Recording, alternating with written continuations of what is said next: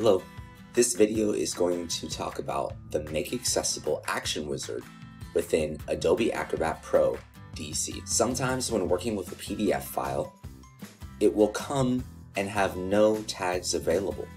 This is one method for getting tags into the document. The first thing I want to do is select the Action Wizard button from my Tools menu on the right-hand side. From here, I'm then going to select Make Accessible. And then I have one more button to press, and that is the Start button. When I select the Start button, it's going to run a series of automated steps on my document to apply accessibility. The first step is to apply metadata and a title. The second step is to recognize text and perform OCR on the document. The third step is to determine if there are any form fields in this document. For this example, we're going to skip this step. The fourth step is to set the document language. In this example, it will be English. In the fifth step, Adobe Acrobat will detect all figures in the document and display any figures that are missing alternate text. Now I can go through this and add my alternate text.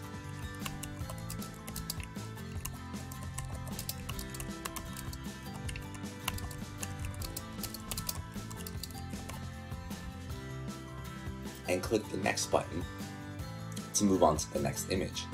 Each one of these images is going to need a detailed alternate text. Because I have so many, I'm just going to press Save and Close for now.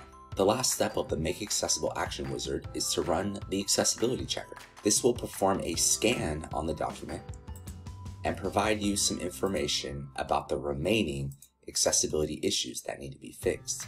But I actually like to jump right back to the Tags menu and walk the Tags panel. And I can do this by using the arrow keys on my keyboard, and I like to walk through this content and make sure everything is in here. We definitely have a little bit of work to do.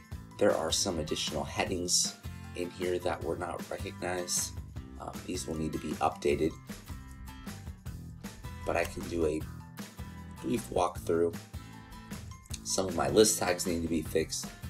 What the Make Accessible Action Wizard is really good for is applying a base structure of tags to your document so you can begin making it more accessible.